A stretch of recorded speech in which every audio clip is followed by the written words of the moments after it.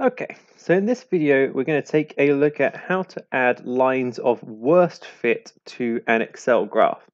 So you can see we've got a scatter graph with the points all with error bars, and we've got a line of best fit drawn. So now what we're going to do is we're going to add some lines what we call worst fit, and that will allow us to estimate the uncertainty in our gradient. So the first thing I'm going to do is I'm actually going to create another table here of some x's and y's. So we're going to draw two lines of worst fit. So for the x values, I'm just going to look at the x-axis and use the values we've got there. So essentially, I'm going to go all the way up to 0.7. So let's go two more. And the fact that its precision is different is just annoying me. So let's change that. Now what we're going to do is we're going to use a y equals mx plus c setup to create our y values. So from the graph, what I'm going to do is I'm going to put in the gradient of the line and the y-intercept the line. So in order to do that, what I'm going to do is I'm going to get it to tell me what the gradient of the actual graph is. So I right-clicked on my trend line, you go Format Trend Line, and you can get it to tell you the equation. So I'm going to put in 0.48 and a y-intercept of 0.015. So we're pretty close to the values of our graph, and it's these values that we're actually going to change in order to draw our line of worst fit. Okay, so in here, I'm going to use the m value, and I want to use the same m value every time. So I'm going to put dollar signs around it. We need to multiply that by the x. We need to add that to the c value, and again, we want this value to stay the same the whole time. When I paste this formula to other ones, so I put the dollar signs in, and then I can drag that to all the other ones.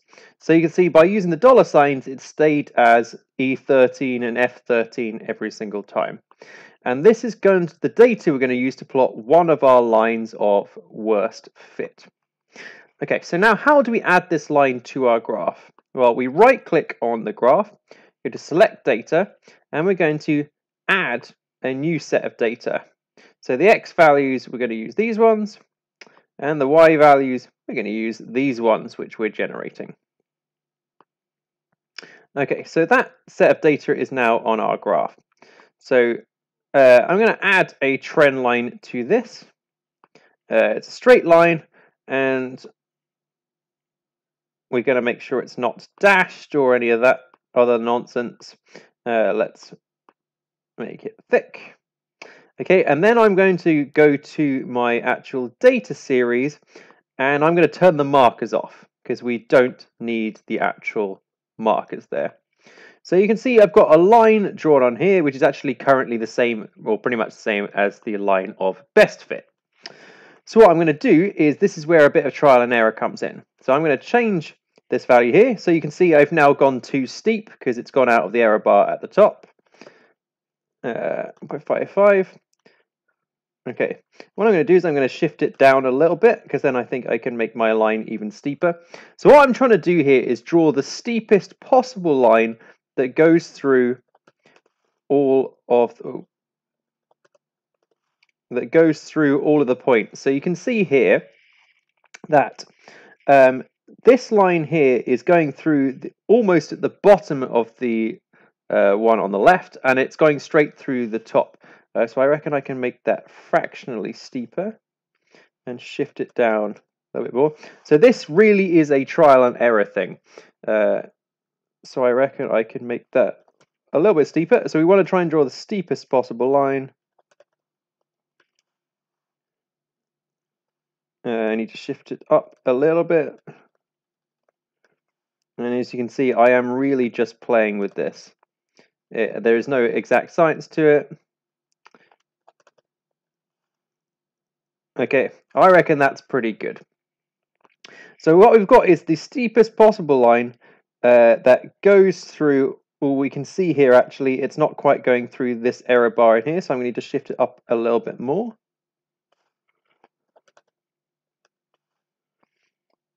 Okay, and I'm going to need to actually drop its depth there. So I reckon that is the steepest possible line of best fit we can draw, because you can see it's now going through all of the error bars, but it's as steep as I can possibly draw. Okay, so what we can see here is the upper limit to our gradient on this graph is this 0.6 value. So that's the steepest possible line of best fit. So what I'm actually going to do is I am going to copy all of that and create another set of data. And I'm going to repeat the process again. So we don't need that anymore, so let's chuck that. We're going to select the data. We're going to add another set of data to our graph. Those are our x values. It's really annoying that it sticks that in, but it does. Okay.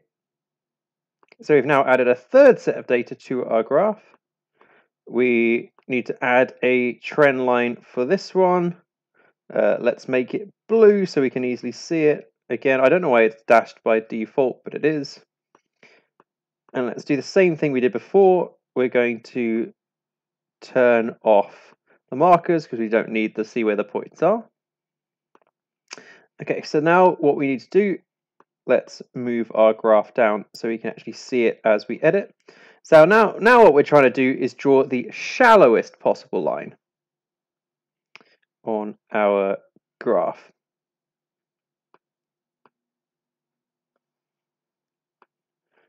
Oh, and the other thing I need to do is make sure it's actually editing these. So I need to be 23, not 13.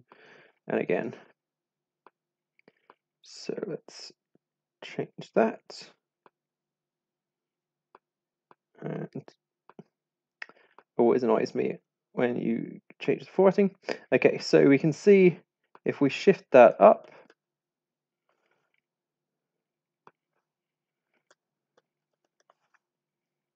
ooh.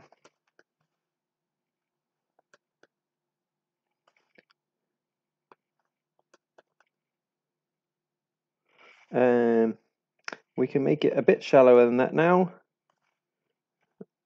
I think that was a bit overzealous.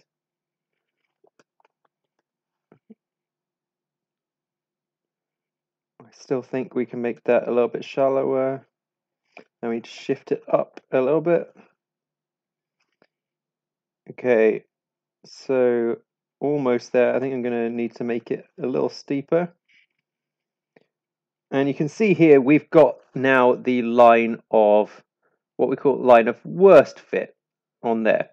So we can see here what we found is that we've got a range of gradients now that actually fit our data set. So what we can do is actually use that to estimate what our gradient uncertainty is. So uncertainty is the range of values. So this is the range of values divided by 2. So you can see our gradient is going to be plus or minus 0.11. So using this technique, it is a little bit Heath Robinson. So it is a little bit of trial and error and figuring it out. But it's a lot easier than trying to do this with a pencil, I think. So this is how we draw lines of worst fit and estimate the gradient uncertainty using a Excel spreadsheet.